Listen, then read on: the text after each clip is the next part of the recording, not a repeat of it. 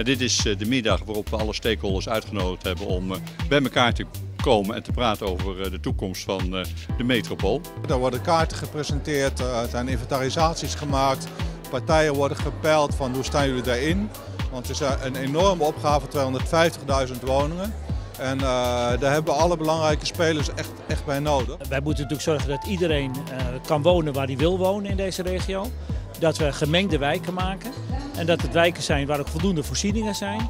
En waar gewoon ook een sociale cohesie aanwezig kan zijn. En dat kan alleen maar als iedereen zich zijn bijdrage levert. Als ik kijk naar wat er nu al is het een behoorlijke inclusieve regio.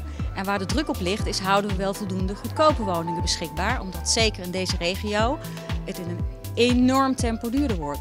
Heel veel mensen worden weggedrukt, als het ware, buiten de ring en nog verder. Ook naar de randgemeenten toe. Het zal een politieke wil moeten zijn om dat te veranderen. En dat zie ik op dit moment nog niet gebeuren. We vinden het belangrijk dat iedereen een kans heeft om in de stad een plek te vinden. Dus dat betekent mensen met een kleinere beurs, maar ook mensen met een middeninkomen.